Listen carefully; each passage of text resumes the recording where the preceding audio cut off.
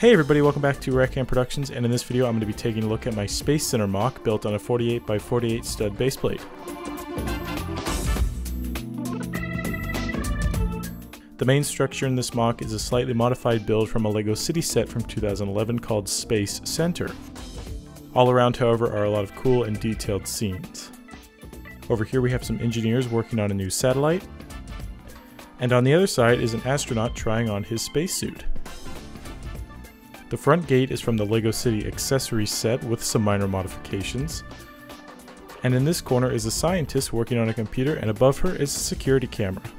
Of course, security is really tight, so I have some minifigures from the military here ready if need be.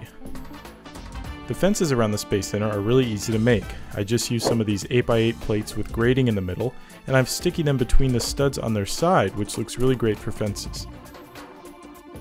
Last but not least, here are a couple builds. This is a small Jeep used to get around the Space Center, and here's a large work floodlight to light up the launches at night. That's it for this video, everyone. Thank you for watching. If you have any questions or comments, feel free to leave them down below.